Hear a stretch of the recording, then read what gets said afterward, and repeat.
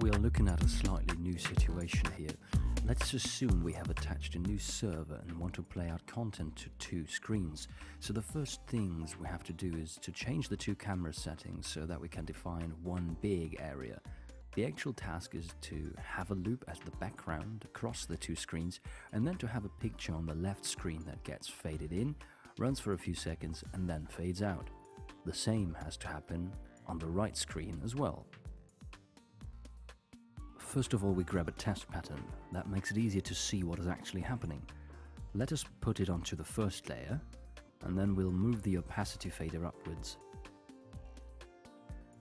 And then, since at the moment the two cameras are still at the same spot within the three-dimensional space, we have to change those camera positions using the lens shift, which means we should select the camera, and then we'll go to the controller tab, where using the X offset we can now change the camera position, or rather the area that the camera is supposed to show.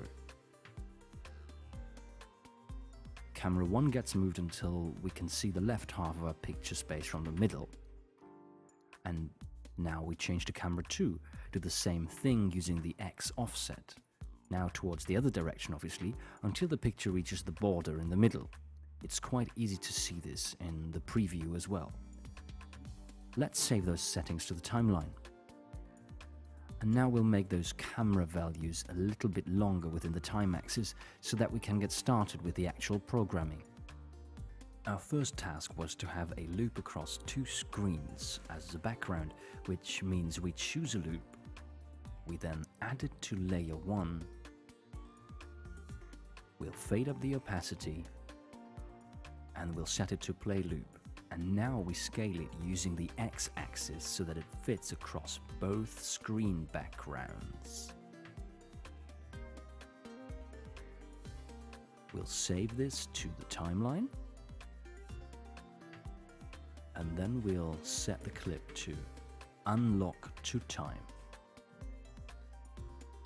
Our next task involves creating a loop as picture-in-picture that appears, runs for a bit and then fades out again. Let's select player 2, fade up the opacity of the picture we've chosen. Then we'll set it to play loop. And first of all, we will scale down the picture. Once we've scaled it down, we'll then move it to the left screen. After which we'll take the opacity down to 0 and save that to the timeline. Now let's go 2 seconds further. Fade up the opacity again.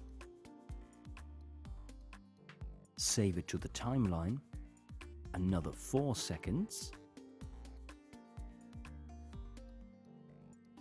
And save the active opacity value of 255.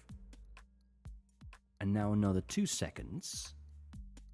After which we'll let the clip fade out, which we'll save to the timeline once more. We want the same to happen on the right screen, which is a good time for using a bit of copy and paste, which means to copy the whole clip and to then add it to layer 3. Then we should obviously change the content and let it fade in so that we can see it.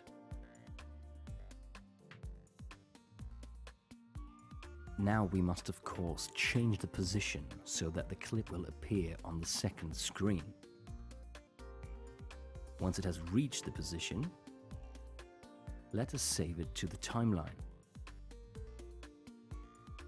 And after that, we'll just watch it. We have one loop acting as the background. The left clip then fades in, runs for 4 seconds, fades out again, and as a next step another clip appears to the right and does the same on the other side. Let's watch the whole setup again, this time on the screens.